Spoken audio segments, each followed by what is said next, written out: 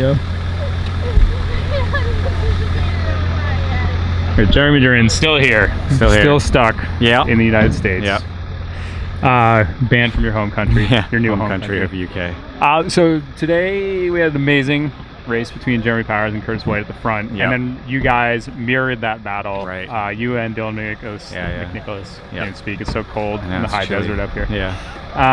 But you kind of made a cheeky move. Like were you on the inside? I was on the inside. You're inside. Yeah. But somehow he came around you. Yeah, it was. I basically knew he's a really good sprinter, and I mean I can have a little kick at the end of a cross race, but I had to come around him before the last corner, and I basically dove the inside at full speed, and I took it too far out where no one had basically touched all day, so it was a little bit soft, and I slid a little bit, and just a tiny little slide made me lose half a bike length, and he came around me and got it. So, but it was fun. I had to try something, and I wasn't just going to let him lead it out from the front because he definitely would have won. So it was good. I mean, we've had some good battles, me and Dylan, in the past, and he's fun to race with, and we attacked each other. I attacked him through the woods, he attacked me through the woods, and we just couldn't drop each other, so it was fun.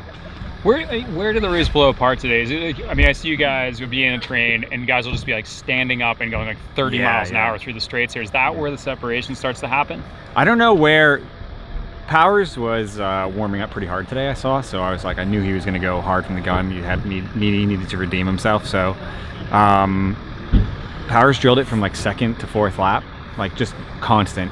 And it was me, Curtis, and him off the front for a bit, and Dylan and Jeremy Martin back there, and just little mistakes. Like I put my foot down through the woods and lost them, so I had to chase back through the sand to caught them, but they were just constant, and it was just one of those races like if you put your foot down once, you make any mistake, you lose a group. So Powers and Curtis rode flawless, and then they beat each other up at the end, and Dylan and I did the same thing. So I mean, yeah, I'm glad to see Powers riding well, and yeah.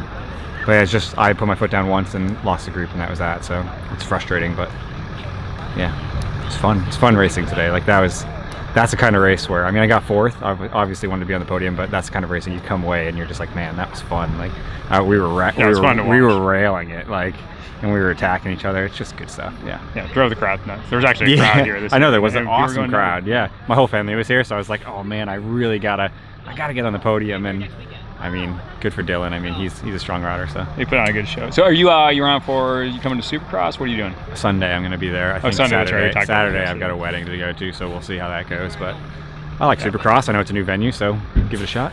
All right, man. Yeah. See you there. Thanks, Tom. Thanks.